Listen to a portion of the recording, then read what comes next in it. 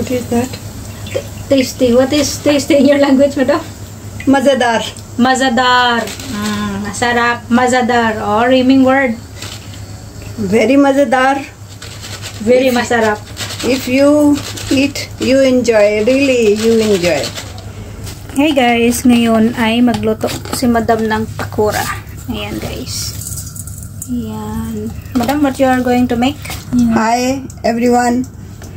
Today I am making pakora. This is Pakistani. Like a samosa. Same like a samosa we can call. I just cut onion first. 3 onion. 3 potato or more potato. If you like, you can. Then I put cumin here. This is ingredients we can put. Then can you give me spoon please? No. Small, big. Small. This is I put yellow powder for the color. This is salt. This is all ingredients, little I put for the taste. This is red chili. Chili powder. What else? Hing. This is specially hing. You know, you can read from here. This is special hing for the gas. If we use this one, you not feel gas. This is coriander powder. These all ingredients make taste More. Yeah. So now this all finish. Now I will put this one gram. Okay. So this is, you can see this is gram. Gram flour. Iba to guys sa white flour. That is not white flour. This yogurt little, but I will put little oil. No. I will put little oil to become soft. Put little. Bas. So this is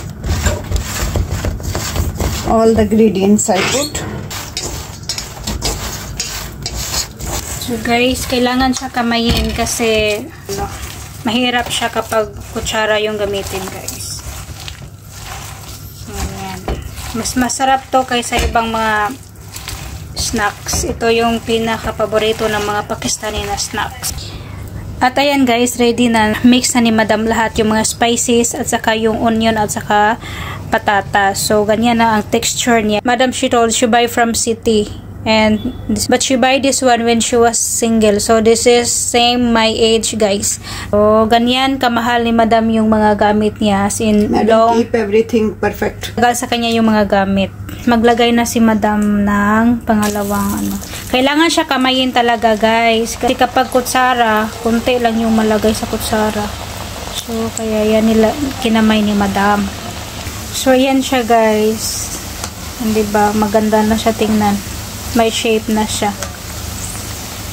If you eat, this very delicious and you enjoy nicely. But You are far. you are very far, you cannot. But I give you method, you can do in your house. Yes. And you enjoy nicely. This is not so hard, very easy. Very easy steps guys. And only onion and potato. Tapos mga spices. And gram. Yeah, gram. Gram flour. And ingredients, if you like. So, sa mga mahilig ng mga spicy dyan, ito na yung para sa inyo. Itong ginawa ni madam. Just taste a little. Oh. Tignan nyo guys. As in, tignan nyo yung shape. Super wow. Super tasty. Crunchy. Nice. I think for you less chili. Not too much. It's okay.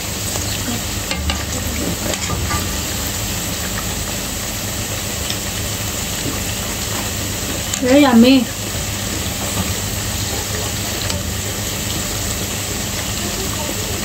Actually, this is more delicious with the tea. I will make tea also, guys. We're almost finished this one. I will also make tea.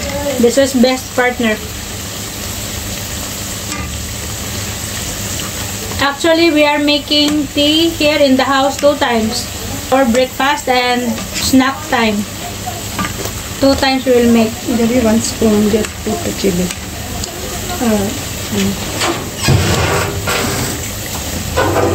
So, kulang yung anghang guys. So, lagyan ko itong hindi pa naluto na ano, more chili. And after that, we mix with the... This one? Huh? One? Dinagdagan namin ng chili powder kasi kulang ng anghang. Kung amo kong babae guys, mahilig talaga yan siya sa sobrang spicy. So, kaya sinabi niya na dagdagan daw. Paborito nila yung spicy guys, as in.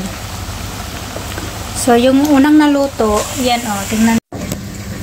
At ngayon ay maggawa na ako ng chai kasi pang last na daw yung isang ano ni madam. So, gagawa na ako ng chai. Or tea. Nilagyan namin ng fennel seed guys kasi pang hindi mag-alboroto yung tiyan. At ito, cardamom. Cardamom seed din to guys. Yeah. At ngayon ay 5 kami dito kasi may bisita kami isa, pamangkin ni madam.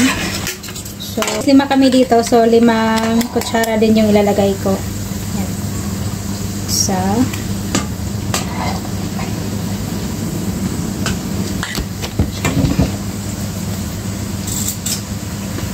So, mix lang natin itong milk. This we will keep separate. This is spicy.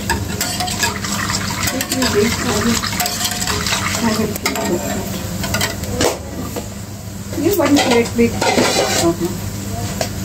I think that is less. Ayan na yung tea ko guys. At ito na yung niluluto ni madam. Last na yan guys. Kaya sabi ni madam ay magawa na daw ako ng chai. This is the last.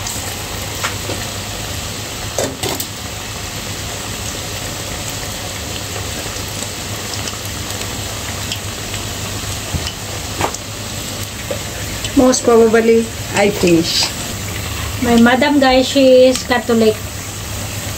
Catholic now, I follow my husband. But now she follow husband. Sir Salim, he is a Protestant, right? Allah. Wala. Na-mix niya guys yung hindi spicy at yung spicy. Close the fire.